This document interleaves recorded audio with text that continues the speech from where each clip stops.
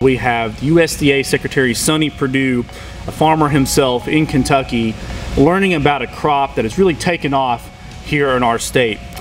So it's my great privilege to introduce you to the Secretary of Agriculture, a real farmer, a two-term governor of Georgia, an outstanding member of the cabinet in this administration. We're really pleased to have him here today, Secretary Sonny Perdue. Thank you, sir. Well, I appreciate the invitation of Leader McConnell and Commissioner Quarles to be back in Kentucky again.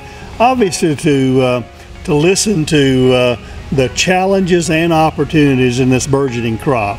That's why we're here, to come talk with these pioneers who are forging ahead, breaking new ground in this crop, to understand what the issues they're facing and how we can be part of creating a regulatory framework that will allow them to succeed as we go forward. What we do know is that there's over 500 new jobs in Kentucky that exist today that didn't exist just a few years ago because we chose to lead. We're building the economy, and in some cases, people who used to grow tobacco are now growing hemp. In many cases, they're still growing both crops. And I'm so proud that if any state's going to capture the economic development potential of hemp, it's going to be Kentucky, its natural home. There's a lot of interest.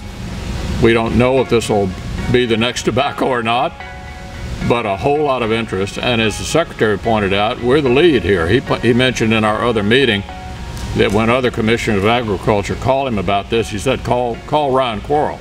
He knows more about it than anybody else. We're in the red zone. In other words, we're close to the goal line, but we have some residual issues.